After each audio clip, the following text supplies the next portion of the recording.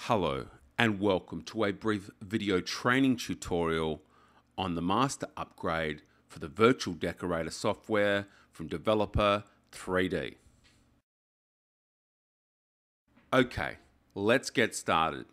Now, as the overall intention of a master upgrade to the Virtual Decorator software is to allow advanced users to create their own building templates for use in the Virtual Decorator software, the logical place to begin any advanced training materials would be with the question, how do we get a copy of your plans, of your building ideas into the Virtual Decorator world? Now, we're going to position ourselves above this building slab to begin this discussion. You can see here we have a default startup world, not consisting of the Virtual Decorator Super Room, as you do see in a standard or basic version of the tool. But we have a more generic world here with a building base. And this building base is where we're actually going to attach our floor plans. Now, we're not going to discuss the subject of navigation. How do we move in and around? How do we interact with our Virtual Decorator world in this advanced training materials? Personally, I feel that subject has been more than adequately covered in the introductory or basic materials that are made available to all users of the software. For anyone that wishes to review that material, there are a number of training videos available both online at developer3d.com and as well included on the installation CD of your software that was provided with you at your point of purchase. So let's take a top-down view using our View tool and click on this gray square that we see in the middle of our Virtual Decorator world. So let's click on the gray square, and then in the bottom context-sensitive toolbar, and this is a term I'll be using for the first time in our training materials, this is our context-sensitive toolbar at the bottom of the page. You'll see there are a number of icons that all users of the Virtual Decorator software would be familiar with. Everyone will be familiar with, for example, the Display Object Browser icon. This is the icon that allows us to display our library of three-dimensional objects that are able to be placed into our Virtual Decorator scene. Let's just shut that down.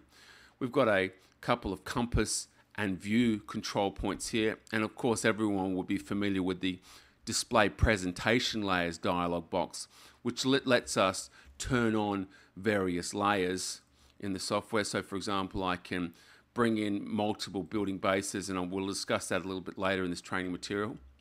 So let's close down that Display Presentation Layers dialog box. What I'm interested in right now is the icon on the right-hand side of that last tool, and it's called the Base Floor Plan tool. It's designed to visually look like a set of two-dimensional CAD plans emerging from a folder. And when I run my mouse across the top of this icon, a display box pops up that says Base Floor Plan Tool. So we need to click on this icon, and you can see then a box appears in the middle of the screen that provides us with access to a folder literally anywhere on a computer. And you can save a copy of your plans, whatever it is that you wish to be the base point for your modeling process, into literally any folder that you like on your computer. You simply need to logically remember what that folder is called and save a copy of your plans into that folder in any graphics file format. And what I mean by graphics file format is something like a JPEG, a PNG file, perhaps a bitmap, a TIFF, or a GIF. Now I'm going to explore a couple of different images here. This particular one is called pen and paper, and you can see by the dialog box it's actually available as a somewhat tongue-in-cheek look at a pen and paper back of the cocktail napkin sketch. So when I click on my building base, go to my floor plan base tool, and I select the set of plans, it automatically brings these plans and places them onto this grey building slab for us. And from this point forward, we can go through the process of initially scaling these plans to fit our world, and then building up on top of these plans, creating a 2-scale model. Now, I'm not going to use this particular pen and paper sketch today for our training materials. I simply place this on the scene so that people can see that if you take a pen and paper sketch, and provided it is to scale, clearly the plans must be to scale, whether they're created in a professional plan drawing package or whether they're simple pen and paper sketch such as the ones that we're looking at now. The plans must be to scale in order to use them as a starting point, a base to build a 2-scale model. So let's go and get the plans we're going to use today. Again, base floor plan tool. I'm going to choose these plans here, which is called the domestic house plan sample. Now, obviously, you can call them whatever you want to call them. And you can see this is a somewhat more traditional 2-dimensional black and white 2D plan drawing, very common as a construction or engineering document.